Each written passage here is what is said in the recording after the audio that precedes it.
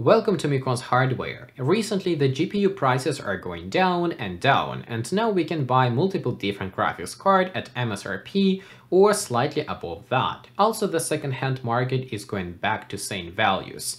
Thus it is interesting to see how different graphics cards would perform with the different CPUs with modern games in 2022. For this video I have collected 3 different CPUs and 3 different graphics cards which I'm going to test at 3 different resolutions. Starting with an entry-level Xeon E5-2666 V3 CPU. Then I proceed with Core i3-12100 and the last one is Core i7-12700k.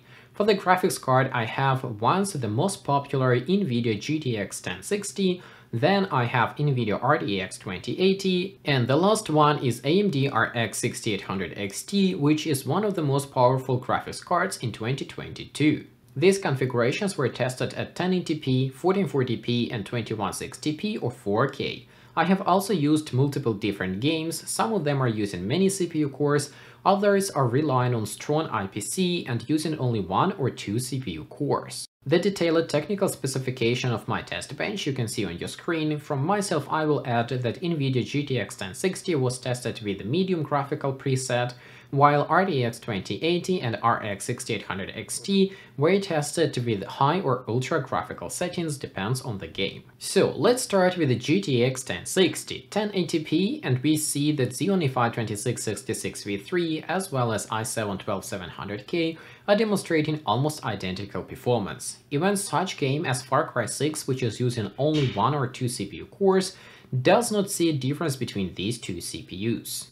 Of course, switching to 1440p doesn't change the picture and we still see the identical performance. That's why I have decided to skip testing 4K, and I also did not test i3-12100, because if Xeon E5 and Core i7 are performing the same, Core i3 will not add any extra value, but will consume too much extra time. So let's switch to NVIDIA RTX 2080. This is a much stronger graphics card, and here at 1080p we see that Xeon E5-2666 V3 starts to fall behind. For example, in Far Cry 6, the difference between Xeon E5 and Core i3 is about 30 FPS or 30%. It is rather significant. The other tested games are somehow optimized, and there the gap between Xeon E5 and i3-12100 is not that big. For example, in Assassin's Creed Valhalla the performance is almost identical, in Watch Dogs Legion i3 and E5 perform the same but i7 is faster.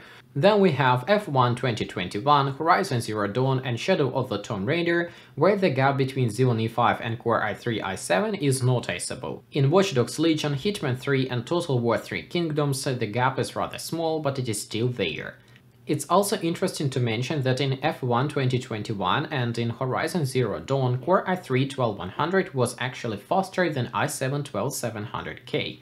This anomaly wasted some of my time, and I retested both of these CPUs multiple times just to get exactly the same result. In a while I was able to figure out what's going on, but before I share my findings, I would like to yet again mention that I'm still following what's going on in Ukraine. I'm still trying to support my friends, my relatives who are currently fighting on the front lines, who are trying to do some volunteering work and simply trying to survive under this horror. Recently I see more and more media picking up the storyline that Putin is the only one responsible for this horror and for this terrorism in Ukraine, and that the regular or simple Russians are innocent. Unfortunately, it's not the case, and most of the Russian population is supporting this terrorism one way or the other way.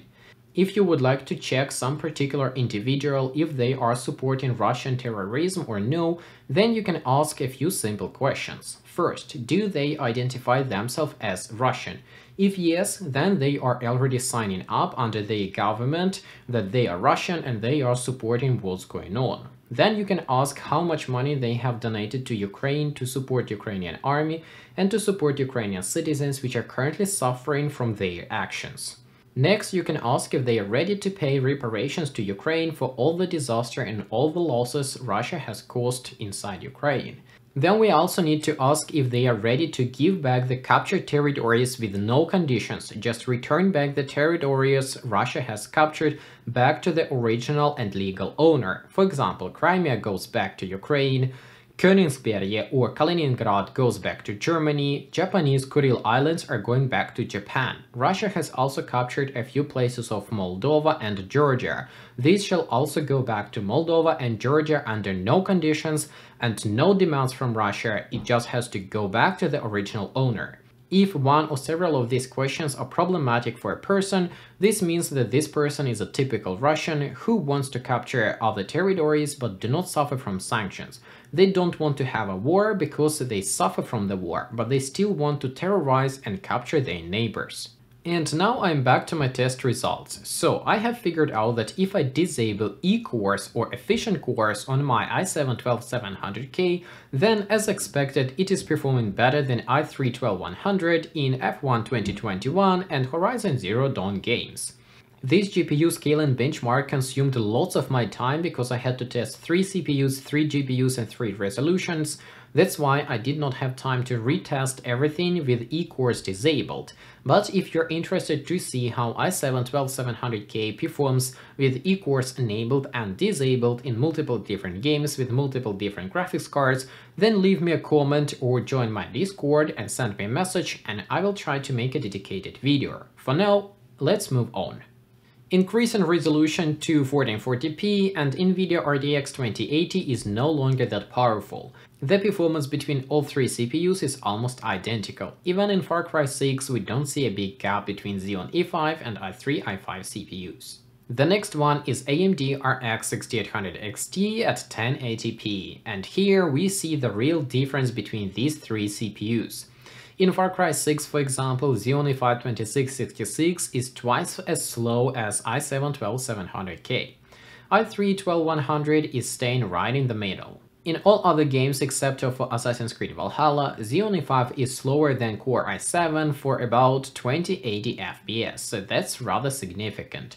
Core i3-12100 is staying right in between. In most of the games it is faster than Xeon E5-2666 V3, except of Watch Dogs Legion, where both of the CPUs are demonstrating identical performance. Increasing the resolution to 1440p still is not enough to equalize these CPUs. AMD RX 6800 XT is still too powerful for Xeon E5-2666 V3. The gap between i3 and i7 is not that big, but Xeon E5-2666 is slower than both of the CPUs. Only 2 games are demonstrating about the same performance with i3 and E5. It is Assassin's Creed Valhalla and Watch Dogs Legion.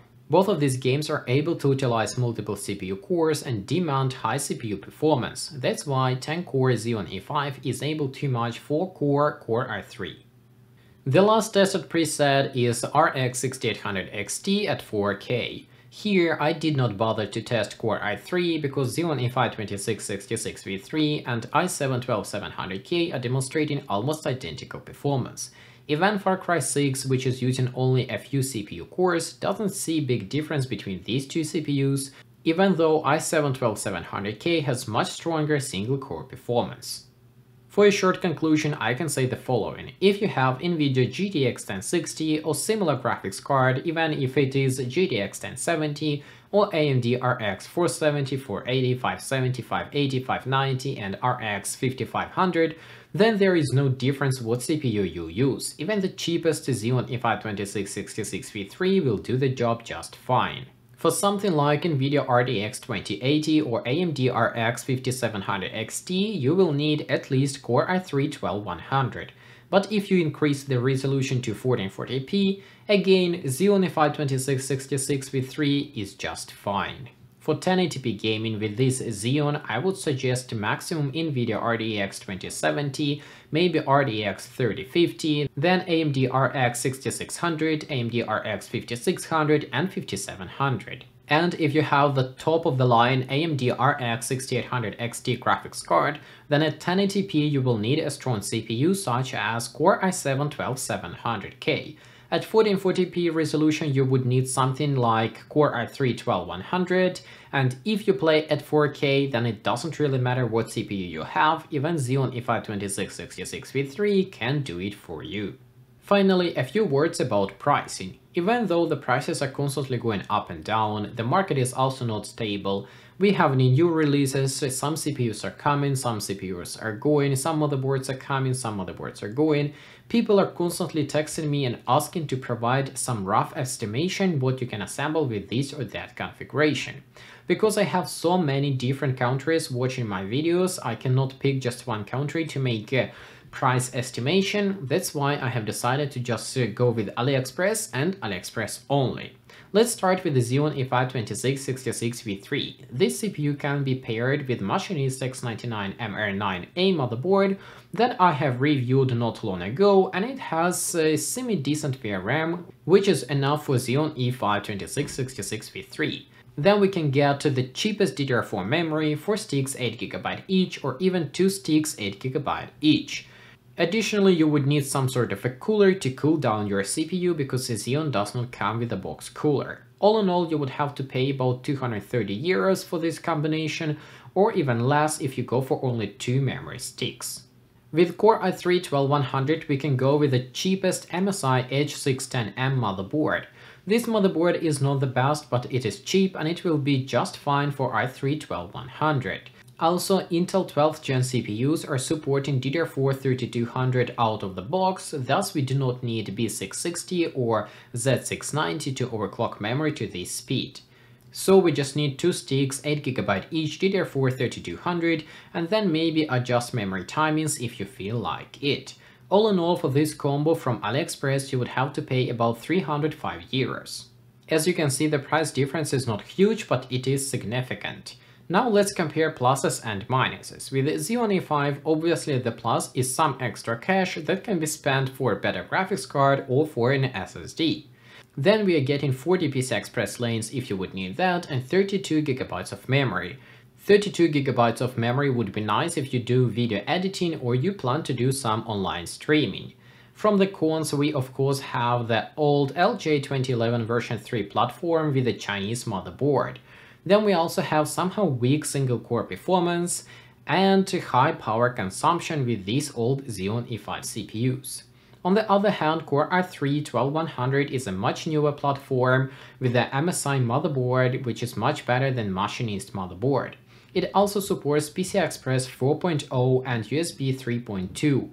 Single-core performance of i3-12100 is also much stronger than of Xeon E5-2666 V3, and finally, power efficiency is much better with the modern i3-12100. But we also have a few cons. Of course, it is more expensive than the Xeon E5 option, and the MSI H610 motherboard is rather limited. With this motherboard, you do not really have any upgrade path, but it will be just fine for i3-12100, and maybe in the future you would want to install i5-12400. You will be the only one to decide if the price difference is significant or insignificant for you. For myself personally, I would always aim to get the i3-12100 instead of Xeon E5, but I also understand that the 75-85 euros difference that you have between these two platforms is not a small chunk of cash. This can be used to buy a better graphics card, and with the better graphics card combine it with a slower CPU, in most of the cases you will get better gaming performance than if you get the i3-12100 and a weaker graphics card. Lastly, I would like to say that I always recommend you to check your local stores and your local second-hand market. And only if you're not able to find a good deal in your local country, then you can go to AliExpress, because AliExpress is not a safe place and AliExpress does not provide you any warranty. Whatever you buy on AliExpress is buy and forget. If it works, you're happy. If it doesn't work, you're screwed. With this, I have to say thanks for watching, thanks for listening. I hope it was interesting and educational. Bye for now.